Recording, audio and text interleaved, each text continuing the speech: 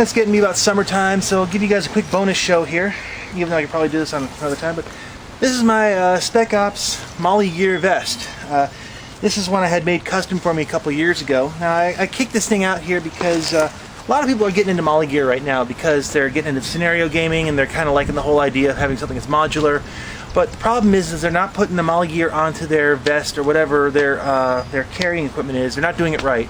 I can name one person from Living Legends last year, and actually he's going to remain nameless, but I'll just say he's from Tech PB, and it's not Mike, who put his MOLLE gear on wrong, and it was all floppy and it just wasn't going to work for him. So this is a quick video to show you how to attach MOLLE gear to a load-bearing vest like this one. Alright, I'm going to ask for you guys forgiveness now because this is going to look really bad. I'm filming this in reverse in a viewfinder with heavy glare, so I can't really see the monitor. But you guys, this will give you the idea. What I'm doing in this case is I'm swapping my vest over. Originally it had 4 pods like these on the back, all held on by the MOLLE gear. But let's say I want to switch to stock class, so I'm going to swap to these 10-round tubes right here. Now the first thing you notice about MOLLE gear is that it has these ladder type of webbing in it, just like that. And the MOLLE gear itself also has the ladder type webbing in it all along it. This is what makes it so modular, and this is what makes it all universal. You can buy any piece of MOLLE gear and attach it to almost any other piece of MOLLE gear carrier. I say almost because there's a couple of exceptions to the rule, but those are few and far between. So first thing we're going to do is we're going to dry fit this because I want to make sure that it's in the right position, and I want to make sure that I have enough of these for enough of these. For each one of these, it's going to go into the gaps between the ladder on here. So we're going to dry fit it just like this to make sure that I have enough space. And there we go, that should work. Now in this case, I know that the back panel has 12 across, 12 of these loops across. So I want to put this in the middle of this back section. So it's going to be 3 in, and the other one would be 3 in as well. Now what we're going to do is we're going to weave this in just like this. So we're going to weave the straps into the MOLLE gear first, onto the vest, or whatever the carrier happens to be. If you're using like a front vest, you would put it on the front vest first, or if you have a belt system on, you'd put it on that first. Now you're going to weave it through the actual piece of MOLLE gear itself, whatever you're attaching to the vest.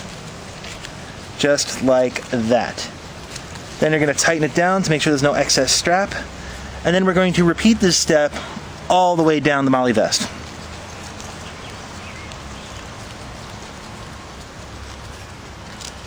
The last couple are always the hardest.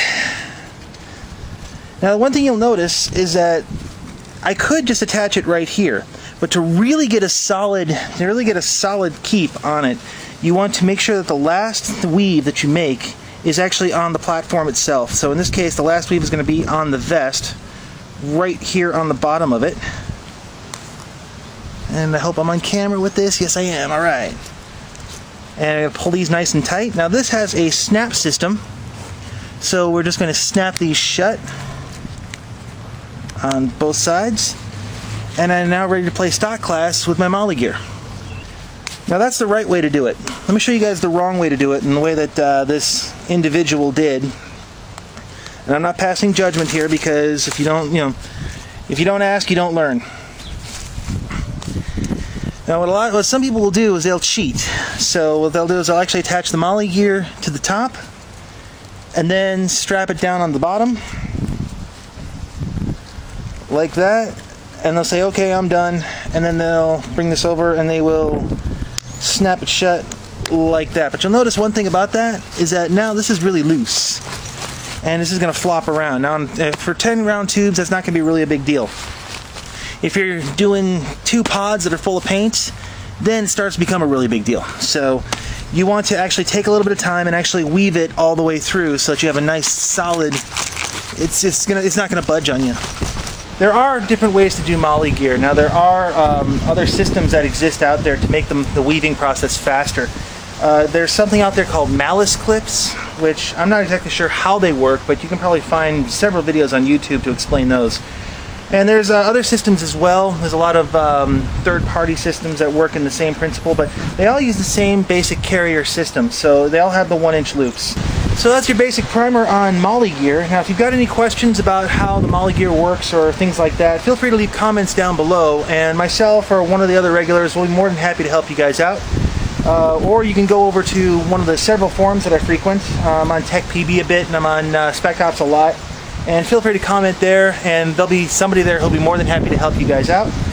Now, as far as this piece of equipment goes, where did I get the MOLLE gear for stock class? Well, this was actually a custom job from Spec Ops Paintball way back when. And if you were to ask Mo very, very, very nicely and tell him that you want the 10-round tubes on the vertical platform just like this, and he might still remember what you're talking about. So, best thing you can do is go into Spec Ops and bug Mo. And I can already see that I'm going to get a lot of hate mail from Mo, and I usually make it a point to not make bald people really pissed off, but I'll make an exception this time. And say hi to the dog for me, too.